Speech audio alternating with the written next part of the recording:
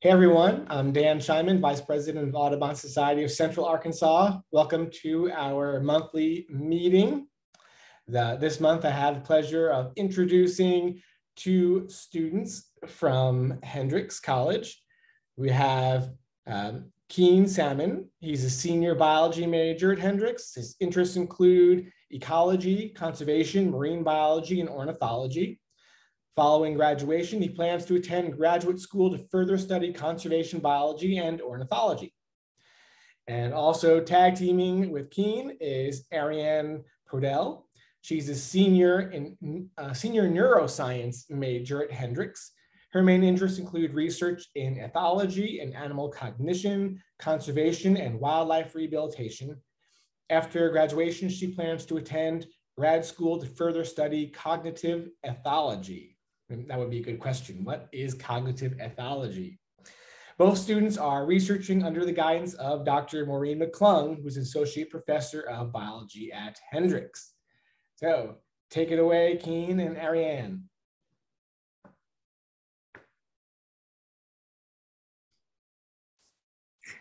All right, well, thank you so much, Audubon Society, for hosting us this evening.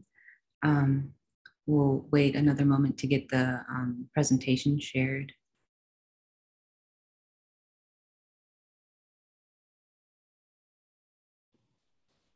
I'll get that going right now.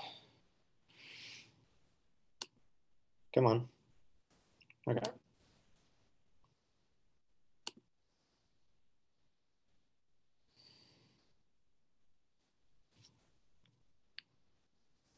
All right, so we are excited to talk to you guys about our research, which we have conducted in collaboration with our fellow students, Victoria Horan and Emerson Lejeune, our research supervisor, Maureen McClung, and partners at Arkansas Game and Fish Commission, Kirsten Bartlow, Chris Madaw, and Kim Sparks.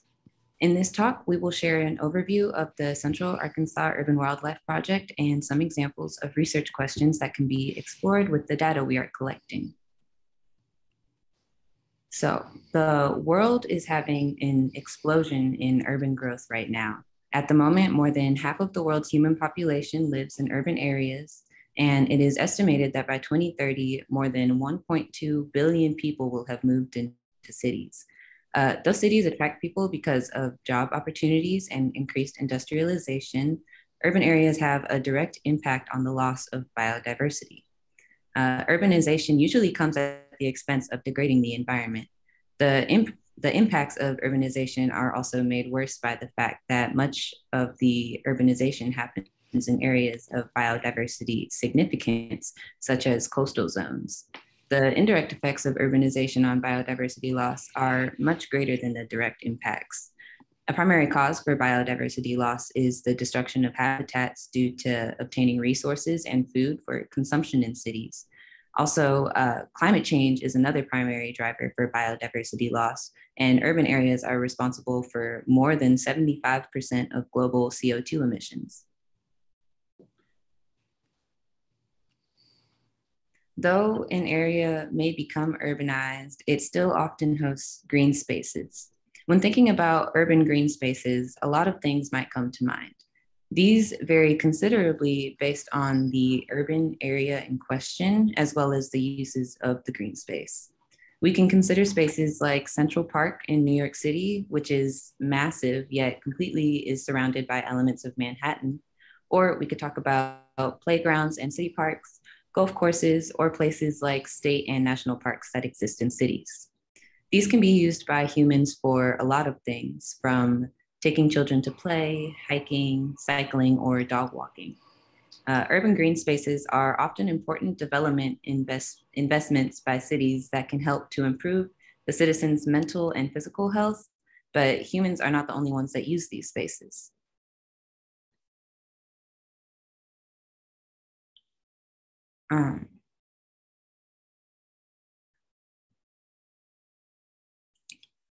In recent years, awareness of use by wildlife of urban green spaces has increased. As human civilization takes over increasing amounts of land, the interactions between wildlife and humans become much more evident and important in the day-to-day lives of humans. We know that there are a lot of factors that lead to being able to make inferences about wildlife. As shown in this graphic created by Magel and collaborators, we can see that occupancy and abundance of wildlife depends on various things based on the scale at which we are examining.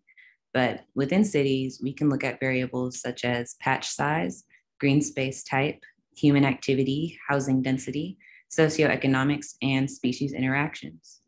While we know that these variables can have an effect on urban wildlife occupancy and abundance, there is still a lot left to discover. This poses an interesting opportunity for collaboration between wildlife scientists, social scientists, city planners, management experts, and community members of urban spaces. So where did this whole thing kind of start? So it starts with the idea that there's still a lot to understand about urban wildlife. So the Lincoln Park Zoo created the Urban Wildlife Information Network, which really, in its essence, strives to understand urban species from ecological and behavioral perspectives. This project launched originally in Chicago, but now there's actually more than 20 cities that have instituted a study that follows this same method. One of the first I recently just found out is actually my hometown of Austin, Texas, that you can see, down towards the bottom. This, centralization of all of these methods has really been standardized to monitor the wildlife. And, we've been able to use this data for education, outreach, management recommendations, and development recommendations inside that actual city. So Arkansas joined this back in July of 2020. That was the first field season that all of this was launched. And this was done in collaboration with the Game and Fish Commission. So this entire study spans sites in the Little Rock metro area, including Little Rock, North Little Rock, and Mammal. And generally, the overall objectives of the Central Arkansas Urban Wildlife Project are to discover species that occupy these urban green spaces in Central Arkansas. We also want to see, what environmental predictors are really promoting this wildlife occupancy. And then we also want to use that to be able to make recommendations for how to manage all of these green spaces to make sure that both humans and wildlife are benefiting from them.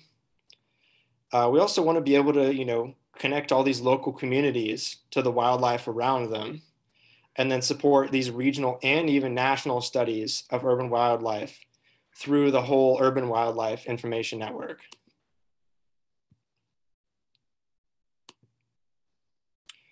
So looking at, generally where we're putting all of these cameras, we've placed 30 cameras along the Arkansas River in Little Rock, and these sites were selected based on the Urban Wildlife Information Network protocol, which calls for all of these sites to be about 1 kilometer apart. We also wanted to place them within about 2 kilometers of the Arkansas River, seeing as this is one of the major ecological features of this area. So our sites run all the way from Pinnacle Mountain over on the sort of northwest side of Little Rock, all the way down to David Terry Lock and Dam, down on sort of the eastern side.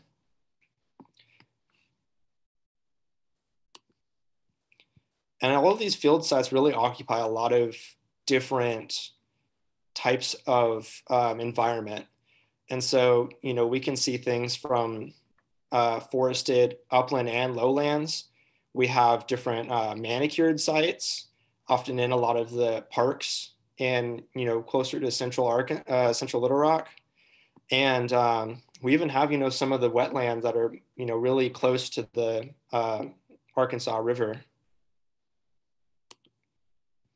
And so for our data collection, we are running these cameras 24/7 for each month of January, April, July, and October, giving us, our winter, our spring, our summer, and our fall months.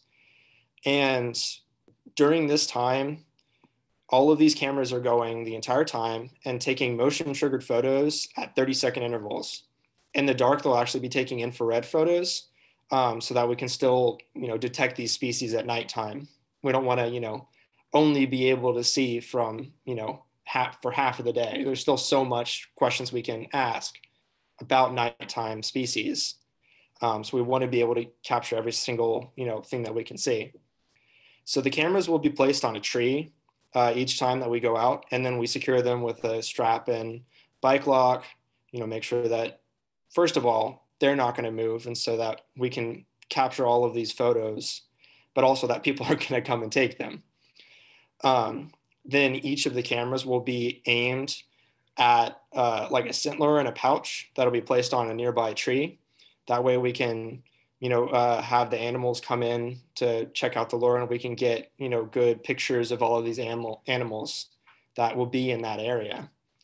We'll go and we'll visit the cameras halfway through each month just to go check, make sure the batteries aren't running out, download any photos that we've gotten during that time, and also to ensure that the cameras haven't been messed with at all. Once we get all of these photos, they'll be tagged by 2 team members. Each photo itself will be tagged by 2 different people and then validated by a third to try to ensure that we're getting, as specific as possible. And so then what can we do with these data? Well, there's all sorts of research questions that can be answered. And really, the potential is only just being realized. So here are a few examples of some studies that actually have recently come out using this specific Urban Wildlife Information Network data. A lot of researchers are looking at things like mammal diversity, behavior, and how wealth and urbanization have influenced a lot of these variables. So in Little Rock, we've now been operating for 7 seasons. And now that we kind of have like our field methods and such ironed out, we're really starting to dig into the data. And this is, what this presentation is about. So we've got a couple specific examples that we're going to go over today. The first of which is going to be looking at how urbanization might influence the daily activity patterns of armadillos. And then the second of which we'll be going over the bird diversity, looking at them in the different green spaces around Little Rock. All right, so armadillos, meaning little armored one in Spanish, are nocturnal mammals that are closely related to sloths and anteaters. An armadillo's shell is one of its best defense mechanisms. There are actually reports of people who have been injured by bullets that have ricocheted off an armadillo's hard shell, which is crazy. While there are about 20 different species of armadillos, only one species is found in the United States. This is the 9-banded armadillo. They're not native to Arkansas. It's presumed that they actually arrived in the state from Louisiana and Texas about 100 years ago, and their territory is continuously spreading north, a trend that is being exacerbated by climate change. Armadillos have a hard time regulating their body temperature, so they tend to avoid the hottest and coldest times of the day. To do this, they dig burrows that they will stay in for as long as 16 hours a day, and they're most active during the nighttime. Armadillos prefer warm and wet climates with soft dirt that is easy to burrow in. And populations of 9-banded armadillos have been increasing in recent years due to humans killing off many of their natural predators, and also roadways allowing for easier migration to new habitats. However, this is also unfortunate because many armadillos are killed on highways due to cars. Though they're small enough for cars to be able to pass over them, the 9-banded armadillos tendency is to jump straight up when they're frightened. And so they end up hitting the undercarriage of a passing vehicle, which leads to a fatal end. The purpose of this study was to examine if the 9-banded armadillo's daily activity was influenced by surrounding urbanization or land development. This study's design is based off of a similar study that was done recently in Fayetteville, which found that armadillos are actually changing their activity patterns to better avoid humans. While armadillos are mainly active at night, this study from Fayetteville found that armadillos were more likely to come out later in the night in areas that were more impacted by anthropogenic activity. In contrast, armadillos were actually more likely to be active in the daytime in areas that were less visited by humans. So using the data collected from the Central Arkansas Urban Wildlife Project database, we first determined the total number of detections that were found at each site in the fall season of 2020, which is October, and the spring season of 2021, which was in April.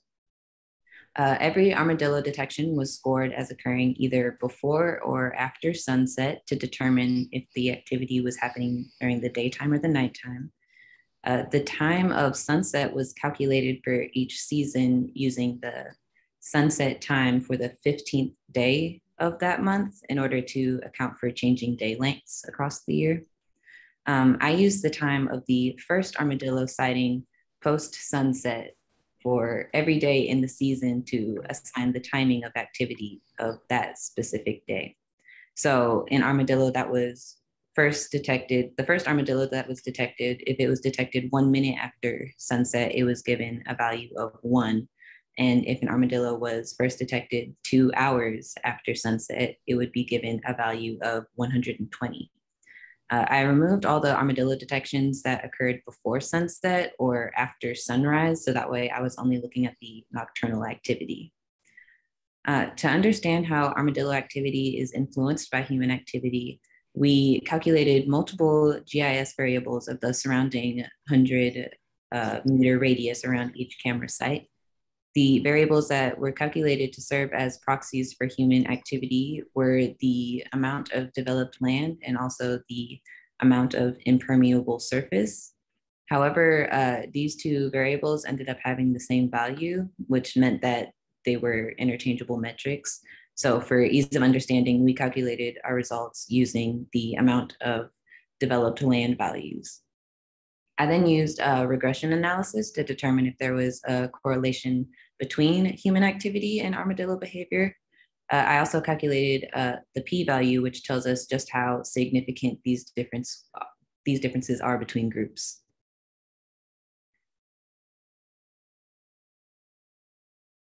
In general, we recorded 249 total armadillo detections across 17 camera sites for the fall season of 2020 and the spring season of 2021. The number of total armadillo detections per site ranged from 1, which was found at multiple sites, to 40 detections, which was found at the David Terry Dam site in the east during the spring season of 2021. Armadillo activity that we recorded was almost exclusively at night. I actually only found 2 diurnal detections that were recorded during the fall season of 2020. So here is a map showing the total number of armadillo detections in the fall season of 2020 for each camera site. The camera sites are along the Arkansas River in central Arkansas. And just to reorient ourselves, north of the river is the city of North Little Rock, and south of the river is Little Rock. The size of each circle is an indication of how many armadillo detections there were at each site. The larger the circles are indicates that there were more detections there, and the smaller circles means that there were less detections. The small black circles that you see means that there were no detections found at that site. As we can see, armadillo detections are occurring all the way from the most western sites like Pinnacle Mountain to the most eastern sites like David T. Terry Dam site. We can see slightly more detections among the less developed areas, but this isn't consistent across the seasons that we studied. We're also seeing detections in all types of areas, including rural and more developed areas. meaning that there's not an apparent preference between environments. And these were the top sites that had the highest number of total detections for the fall season of 2020. So next, this is a map showing the total number of armadillo detections in the spring season of 2021 for each camera site. As you can see, the armadillo detections are still occurring all the way from the most western sites to the most eastern sites. The camera sites where we found armadillo detections in spring 2021 were not consistent with where we found detections in the fall season. However, we're still seeing detections in all types of areas on the rural to urban scale.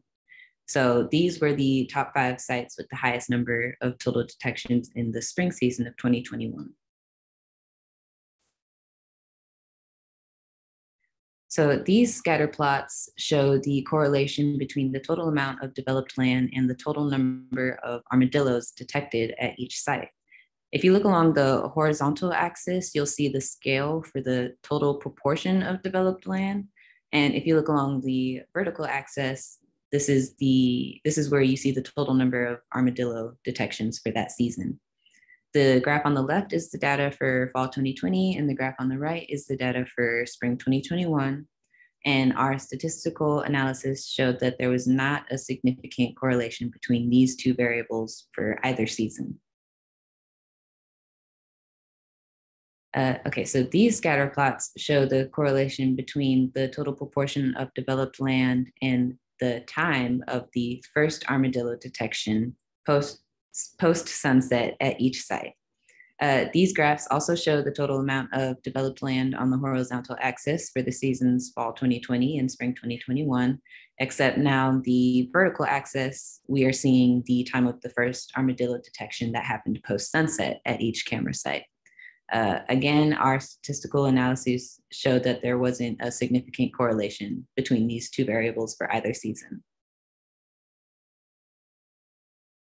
Now, what are the key takeaways from this study? Assuming that our armadillo detections are accurate, we found that the amount of developed land for each site didn't affect the total number of armadillo detections or the timing of the first armadillo detection post sunset. This seems to indicate that the armadillos just don't care about our method of urbanization. But seriously, these results did not meet our expectations based on prior research, though there are a couple explanations for why this may be. First, it's possible that there are other variables that distinguish our study from the one that was done at UA. One could be the level and distribution of forest fragmentation. While we calculated our results based on the proportion of developed land as the human proxy, the study done in Fayetteville used a level of anthropogenic noise and the distance to the nearest human population center as their human proxy. So it could be that these variables are not well controlled for between these two studies, and they should be controlled for in further research. It's also a possibility that this study was affected by armadillo activity around a river body. The study done in Fayetteville took place at 10 sites that were located in forested areas, while our study was along the Arkansas River, and it also covered a much larger range of environmental variability. So further research into this could give insight into how urbanization affects armadillo activity in different types of ecosystems. The study had a couple limitations. First, we only looked at one metric for human activity when there are multiple ways we could measure human activity. For instance, we could have also looked at forest cover or the actual physical level of human activity that was happening at each site, or we could also look at the availability of food resources for each site. The study also shows just a snapshot of time as opposed to showing armadillo activity over the course of a longer time period. Doing the study over multiple years would yield probably more reliable results and perhaps even reveal some novel information that we didn't see in this study. But overall, by doing this research, we get closer to understanding how we can better cohabitate with the wildlife around us and make living easier for all of us, regardless of species.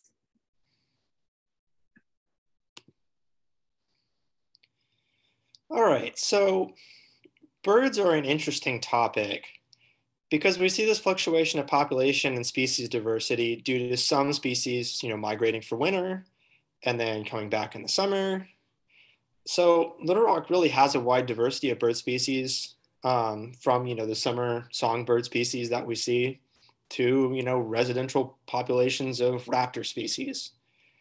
In previous studies, we've often seen urban green spaces providing a really beneficial role in being able to maintain species diversity inside higher urban areas compared to the rural areas nearby. Whereas we typically see in areas of higher development, you get a bit of a decrease in diversity due to certain species, especially generalist bird species, tending to become more dominant over the other species. And this is really an important point, as it can be sort of a determining factor on the species diversity when you find a higher abundance of a couple specific species over, a general evenness of the species diversity that you'll see in, areas when you get a lot more migration species coming in. So this doesn't necessarily mean, that abundance will go down per se. It just means that we'll see a shift in species diversity. So the purpose of this study was to evaluate the bird abundance and species richness or species diversity at each site in comparison to both developed land and forest cover to gain an idea about the effectiveness of our urban green spaces. By using developed land cover and forest cover for each of our sites, that can give us a little bit of a better idea about how these urban green spaces are being utilized and if it's actually providing a benefit to these bird species. So now, how did I go about doing this? Well, first I had to go find all of our bird detections because we do have quite a lot of them. So I needed to go and isolate every bird that we've gotten so far, along with the date and time of every, detection that we had in our, corresponding database. The reason I made the choice to go over every single detection instead of maybe, one specific season or only, a couple months or something like that, is that overall, there wasn't a major difference when I looked at maybe just spring and summer compared to fall. You would get a similar species richness, but your composition might change. I decided that I wanted to be able to have a much bigger data set and be able to evaluate everything more than less data and maybe just a couple more species. All this to say, there really just was no noticeable difference in using just, like the summer or something like that. Plus, we also only have 2 summer data sets. And so I just really wanted to be able to have a more encompassing data set to work with. So with this information, it really gave me several step-off points to go from. So I was able to first get the number of detections that every species had, and then look at the species richness actually at each site, along with the number of detections per site. So this can give us some good information about what sites had, good amounts of productivity and are benefiting bird species, and which may not be providing those same benefits. Going even further, we use the national land cover data to be able to estimate the proportion of each site that would be developed land or forested cover, which we could use as a proxy for green space. And so, if we see more developed land in an area, we could think of that as a more, developed urbanized area compared to a more forested area. We could think of that as, more of a urban green space. So in this way, we would be able to see, the impact of these green spaces on Little Rock's bird populations. So what kind of birds were we saying? Well, for our top birds, the number one bird by far was the American robin, which had 3 times higher detections than just the second bird on the list, being the brown thrasher. So robins were detected a total of 1,575 times, which is a lot compared to some of the birds, I'll talk about in just a moment. So then after that, we had the brown thrasher, we had the northern cardinal, white-throated sparrow, and blue jay. So you can see one of the American robins pictured below on one of our cameras. This is, something we would often see when we were tagging. And this is, a species we all came to be very, very familiar with. Now, when we start looking at some of our rarer birds, every single bird on this list was only ever recorded once. So looking at the number one bird on that list, the wood thrush, that picture that you see there at the bottom is the only detection that we had of a wood thrush out of the 7 seasons that we've been going so far. So as we sort of move into more of the results, just sort of keep these birds in mind, and it might help to sort of explain some of the trends you might start seeing. So we're going to look at some maps again, just to reorient you. This one has to do with specifically detections. So each of these orange circles are a site that we have going along the Arkansas River. And the number inside is going to be how many total detections of birds we saw at that site. And so the top sites that we tended to see just detection-wise are Terry Mansion Park, East End Park, Murray Park, Sherman Park, and the Riverfront Park. Generally, our sort of areas are like sort of the hot spots are the Murray Park, the Burns area, and sort of, central Little Rock, and, sort of South Little Rock, west, that kind of area. And then our real main area was the Riverfront area, where we saw a huge number of bird detections at those sites. And, many of these areas weren't even just popular with birds, but, lots of other animals that we detected as well. And so when we look at species diversity, we see a lot of the same trends. Again, that Murray Park, Burns Park area is very popular. And again, the riverfront area is another area of, a huge amount of diversity. Just looking at all of these different species that we're seeing, up to 23 species at just one site. And so now it's time to talk about forest cover. So when looking at the results concerning our forest cover, we actually saw that only species richness will actually decrease with increasing forest cover. So that means we're actually seeing less species the more forested the area is. We did not see a significant result on just the total amount of detections. But we did see this significant downward trend with the species richness or the species diversity. This was contrary to what we expected. We did expect that, it would go up, and seeing that this was used as sort of a proxy for green space. And so when we looked at developed land, so if we see, it's going to go down as we increase in forested area, it makes sense then that as we look at developed land, that's going to be, our proportion is going to be on the horizontal axis again.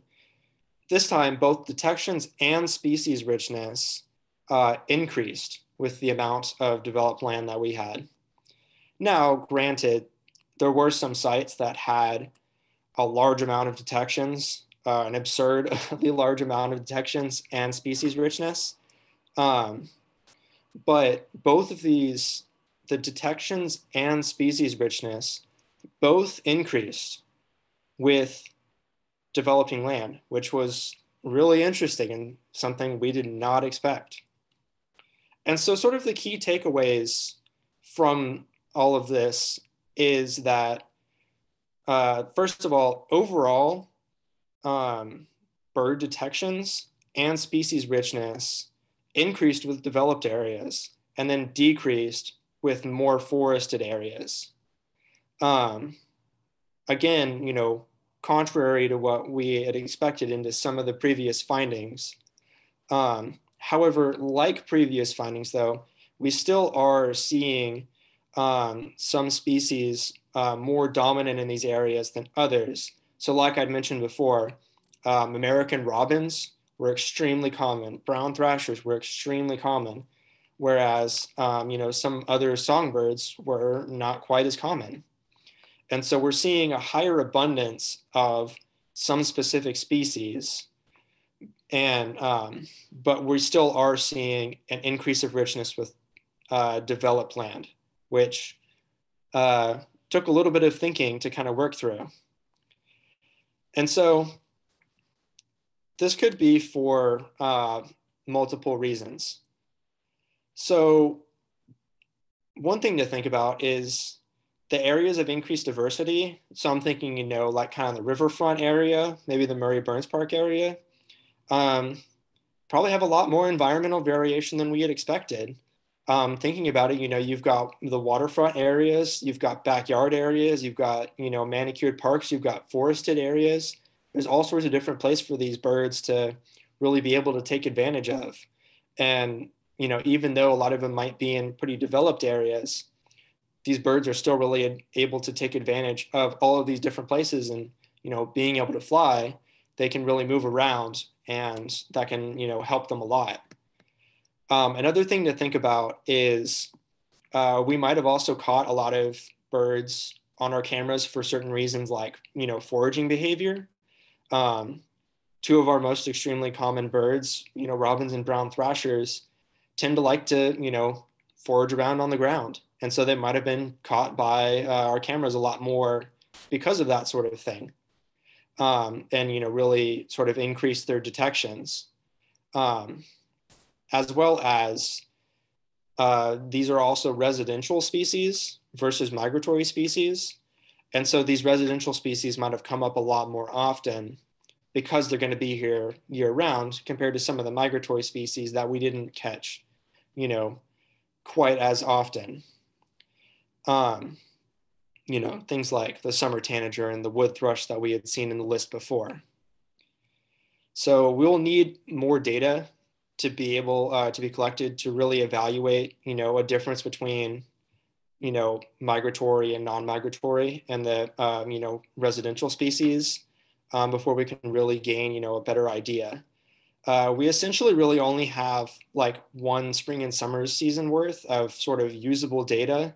During the first summer, the tagging was not taken quite as seriously. And so some of the species may not have been identified either correctly or may not have been identified like all the way down the species level. And this really is a limitation of the study, as, although some of them may not have been identified, it also can be kind of hard, if you get a picture with a bad angle of the bird, or it flies really quickly through the picture, it can be hard to tell what that bird is. And so we might not have, amazing parameters of exactly what sort of diversity that we're seeing, because maybe we missed certain species that had shown up in the cameras, but we just, weren't able to identify them correctly. And so, to help with this, we've, really begun trying to implement a lot more resources with, pictures, and doing a bit more training on, tagging these birds and being able to really identify them much better than before. And like I mentioned, we did not have very much data during these migratory species when the migratory species were in Little Rock. So this lack of knowledge on this diversity, really didn't exactly help to be able to figure out exactly what might be going on. The last thing I wanted to mention too about limitations is just camera placement. And so, there could be reasons. So Terry Mansion Park, I keep bringing it up, but it was our real heavy hitter site for bird species. And so it could have been, camera placement that was the reason we saw so many detections of certain birds. That one had like a lot of leaf litter and that sort of thing. And so insectivores and generalists, might keep showing up at that spot because it provides a much better access to, food sources and such.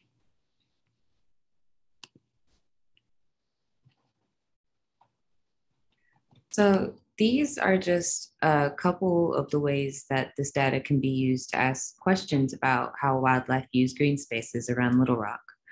Anyone that uses green spaces in Little Rock would know that there is wildlife that coexists in these spaces, but this is the first study to document this wildlife systematically and to also take count of which species occur in the green spaces in central Arkansas. We've already determined that species richness is considerable in these parks. So this data can help us to think about ways in which humans and wildlife can coexist and improve interactions in these areas. Also, many of the species that we've detected provide crucial ecosystem services such as pest control, seed dispersal, and opportunities to watch wildlife.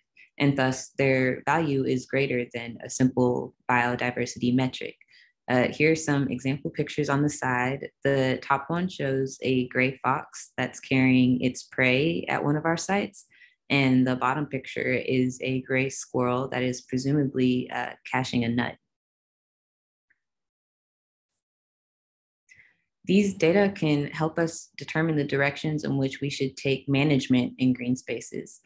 We can hopefully find ways to manage parks with both humans and wildlife in mind. For example, this research can be used to direct beautification projects of urban spaces through the planting of native species. We can also use this data to guide increasing connectivity between parks and further help facilitate the dispersal of wildlife between parks. And lastly, this data can be used in outreach to help citizens learn more about the wildlife around them and what they can do to help support these animals. In the future, we can explore different variables such as the size of the green space, level of urbanization, and connectivity, and see how these variables determine wildlife occupancy, species richness, and diversity. Additionally, based on the fact that we run our cameras in all 4 seasons, we can look at seasonal effects on wildlife occupancy and track yearly changes. We hope to use these data ultimately to develop outreach and education materials for the public and hopefully help citizens of the Little Rock area to see that while there is wildlife in the areas in which they play, they can happily coexist. So I just want to say a quick thank you to everyone who has made this project possible. This has been a huge collaborative effort, and we really are thankful for everyone's hard work and cooperation. And we will close with some shots of other critters that have graced our cameras. From left to right, you see a raccoon, a turtle, a red fox, and then the bottom row is a woodchuck, a white-tailed deer, and also a bobcat. So are there any questions? I think I saw some in the chat. Yeah, thanks everyone. As a reminder, if you have a question, you can either type it in the chat or you can take yourself off mute and ask your question. I'll start with some of the chat questions here. Could you please comment on the diet of armadillos? Yeah, so armadillos are considered generalist feeders. They're not really picky about what they eat, but they mostly feed on small invertebrates such as like beetles, cockroaches, scorpions, spiders, snails, and such. They also feed on plants and carrion as well. And another question from chat is your species identification done through artificial intelligence or by you, the researchers? Yeah, did you want to answer? Oh, sure. Yeah, so our identification process is done by us researchers. We have an identification program where we'll go through each of the photos that were taken and we'll actually tag what we identify in the photos. And then that goes through a validation process to make sure that we're detecting the right species. Yeah, usually, for example, it would be, say Arianne and I are a team. We would get one photo sent to the both of us. We would both tag it, and then we would send it to somebody like Dr. McClung, who would then verify to say, oh, yes, you got it right, or something like that. Related to that, I was thinking that even if you had an unidentified bird that was just zipping through, there might still be some value saying bird spa or songbird spa species, that some analyses could at least make use of the fact that there was a songbird there or there was a rodent of some kind there. Yeah, so when I was doing all of my, data collection and such, so if I used detections and I used the indicators of species diversity. So detections, we do have some actual like just sort of, bird spa sort of, and, all encompassing general bird detections. Those were used in the amount of detections that we actually got, but not used in the actual species diversity we got, because I wanted to be able to indicate, we specifically know what, species these are and can give a more accurate indication of that that species diversity. Makes sense. Does anyone else want to take themselves off mute and ask a question? Yes, please. Go on, John. Oh, I know. Okay, as I indicated in the preface to this wonderful presentation, are any of the cameras live webcams for 24/7, not for the general public to interfere or comment, but just to be part of the general viewing audience, for want of a better expression? So they are not. They only take individual photos, and they do that every 30 seconds. We've got like little, we have a little card, that we can take out and we can download each picture, but it's not live or anything like that. It'll record and save every single picture. Yeah, I wondered if at the sites that you have been doing the professional monitoring of, there also just happen to be, I know there are several cameras on the lock and dam, and I'm wondering whether they in any way, shape or form match your view, your professional view as to what you want to be looking at, as opposed to maybe barge traffic or Joe Blow going up on his speedboat to go fishing.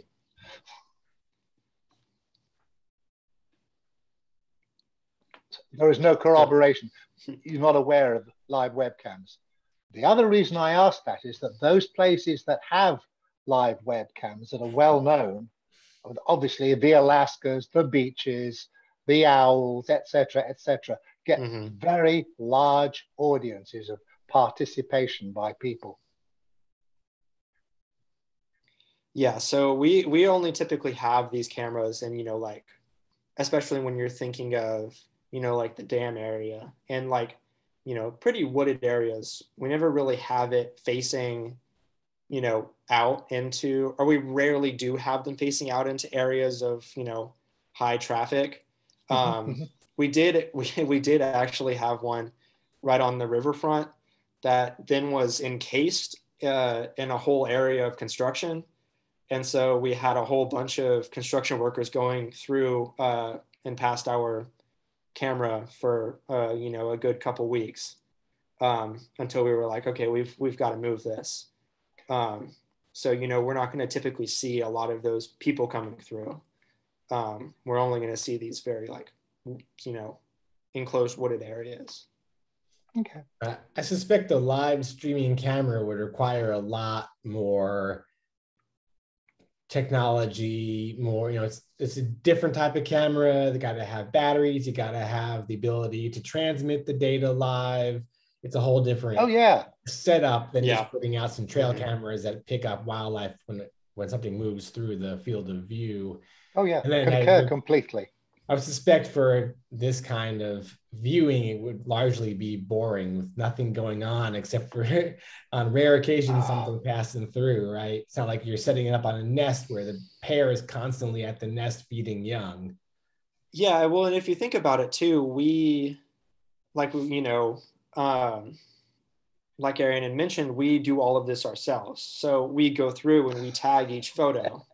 So that's also why we have it on a 30-second timer. So we're not getting an inane amount of squirrels running through caching nuts, during the fall and winter months. We still get an inane amount of squirrels. Squirrels are the bane of our existence. I like to send out reminders to my students when it's National Squirrel Day, that happy Squirrel Day, because it's pretty rough. I wanted to ask you, Arianne, Keane, I don't think I've ever asked you this. Is there like a favorite photo or like a maybe most interesting photo you've come across where you were like, wow, that's cool, or oh my gosh, that's amazing?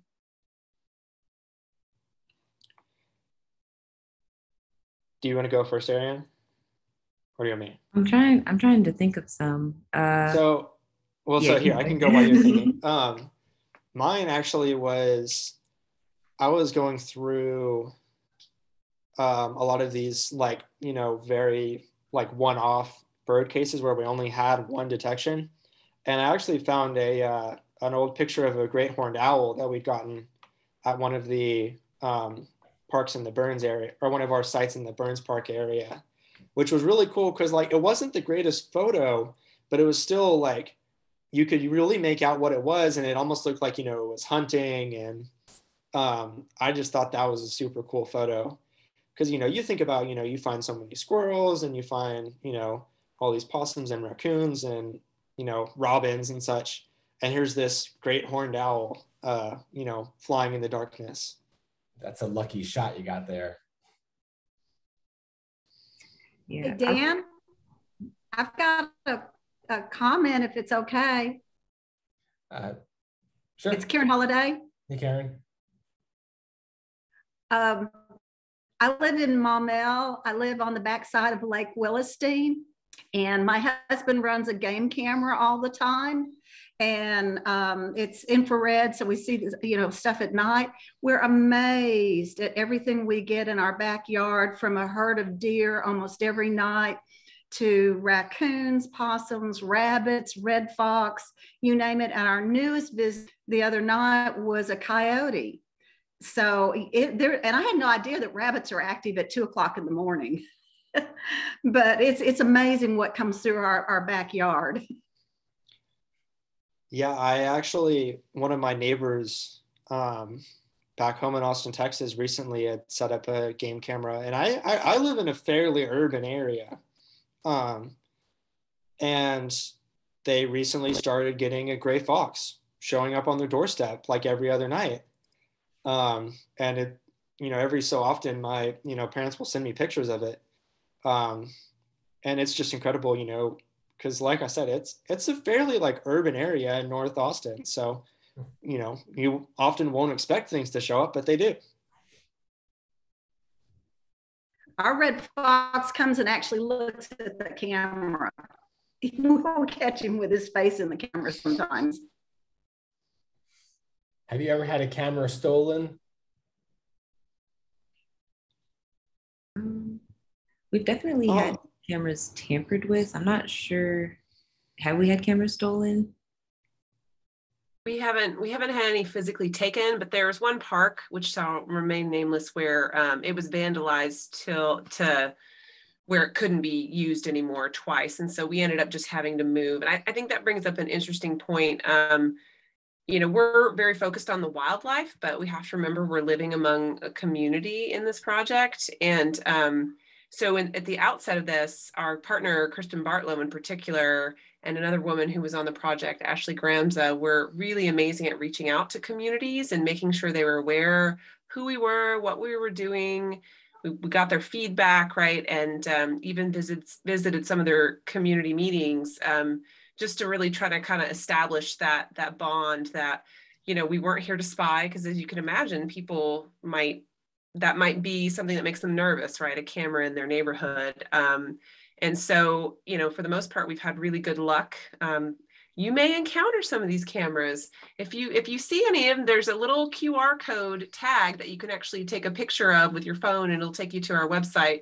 You know, throw up a peace sign at us if you ever see any of them, and we'll be happy to see your smiling faces.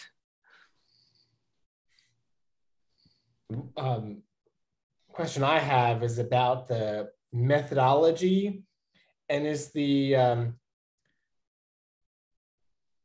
methodology this Urban Wildlife Information Network put out there, is it just game cameras, or do they offer all sorts of things? Because I see that the game camera is really biased towards medium to large mammals and terrestrial birds that forage on the ground, and it's not necessarily the best way to get at all the urban wildlife. You're missing the rodents and the voles and the bats and the birds that stay up in the trees all the time. So do they have other methodologies to help to suggest for surveying wildlife? You just chose this one particular for your research project?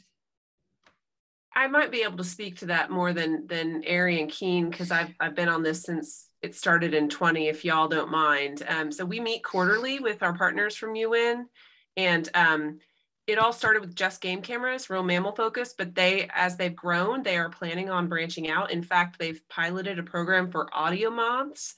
I don't know if you've ever heard of them. They're acoustic recording devices that you set out, and they are targeted towards like acoustically communicating species like birds and amphibians. And so as you can imagine, this is a really big operation. There's a lot of people involved. It's nonstop. If we're not having a field season, we're tagging photos.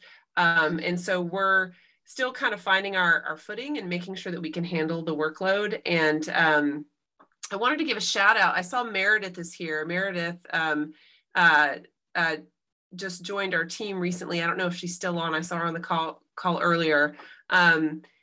She's from Game and Fish, and we have talked about potentially in the future including some audio moth detectors, because as someone who studies acoustics and loves birds, I certainly am really interested in that, but it might take an extra level of effort that we sort of need to make sure we can handle before we commit to that. But that is, for the most part, the sort of two mechanisms UN uses right now. And that map they included in the presentation is actually a little outdated. We've now gone international. So there are folks in Germany and South Africa that have launched UN protocol sites. And there's been some growing pains, but it's pretty amazing. It's starting to have outreach internationally, this whole protocol.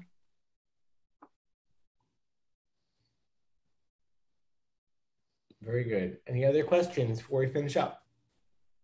One quickie. Since you've been doing this over a number of years, with the increase in urbanization, and therefore presumably human nature being what it is, the increase in non-local plants, in other words, fruit and veg that were not always here, what have you noticed in the way of wildlife adapting to still being able to keep on feeding? Which then draws me to wonder how important is a continuation of planting native plants, native trees, etc.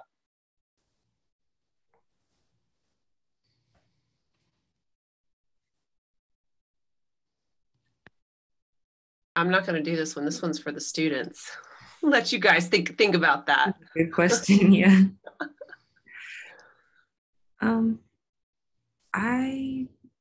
I would say I think the project is still in its like diapers like still new enough where we're not really seeing a difference in like when we first started as opposed to now in like urbanization levels.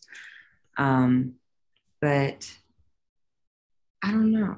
I usually just see a lot of squirrels catching nuts. I think that's the most food I see on the cameras.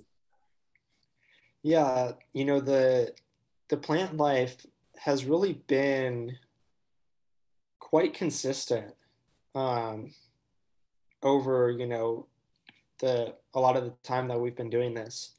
And so just at this point, it's a little hard to be able to quite tell if, you know, anything is really having an impact. Okay. So, you know, you can certainly see maybe some of the vegetation in certain areas like is more conducive. You know, we'll have deer populations that pop up in a lot of similar sites, you know, especially like places like Pinnacle Mountain that maybe have slightly more native plants than others. But it's yeah, again, like this is a new project, so it can be a little hard to tell about how these sort of vegetation are really having a major impact or not. Okay, fair enough. And that as this project grows over the years, Dr. McClung, I'm thinking, how does urban wildlife compare as you go away from a river corridor, go from the Arkansas River into a full-on urbanized area, but then how does it compare when you get to the next creek corridor, like Fush Creek, Little Rock's main waterway? Is there a gradation of wildlife diversity from river corridor to river corridor? Yeah, no, that's a good point. So some of the cities, like especially Chicago, where this started, and I feel terrible. I don't even know the first year they launched. I know it's been at least 6 years. They actually have 3 transects, or maybe even more at this point, that they run that kind of radiate out from the city center away from the lake front. And there are other cities that have multiple transects. Again, we are not in a place where we can manage that because it is considerable work to get this done.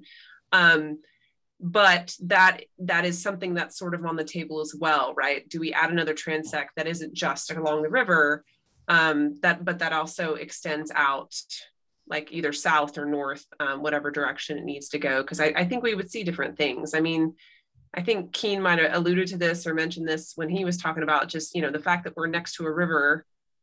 For most of our sites, we've got, you know, a variety of habitats. You know, think about like can't remember the name of the island across from the Clinton Public Library, but that's its own thing. And then you've got, you know, places like Rebsamen Golf Course and Cook's Landing. And, you know, these places are all pretty close to water, right? And it's not like they're super consistent, but there's something that unites them. Whereas if you're moving away from the river, you're going to get a lot, probably more dramatic change in some ways. So if you want to assemble a team from Audubon of like, we need about, I don't know, 10 people on your team at all times, let's talk. Audubon has done some camera traps over the years, especially along Fush Creek as part of our biodiversity studies of Fush Creek. But we're about out of time here, but just to paraphrase 2 of the sentiments that came over chat, I think all of us who are urban residents can see that wildlife habitats being chipped away one development at a time, one shopping mall at a time. And while each development alone doesn't seem like much, it is adding up. And I hope that some of the results of this study over time can help the city make more informed decisions about green spaces and wildlife corridors and replacing some of the habitat that's lost. And of course, I'll put a plug in for all of us homeowners. We have a role to play by planting native plants in our yard, making our yards, the environment we can control, safer and healthier for birds and other wildlife. Amen. Yeah, amen. So thank you everyone for tuning into our meeting. We're going to go into the business portion of our meeting. And thank you, Arianne and Keane, for presenting your research. Very fascinating. Always great to see undergraduates doing research and taking opportunities to do public presentation, and great effort tag teaming tonight. Appreciate it. Good job. Yeah, thank you for having us. Yes.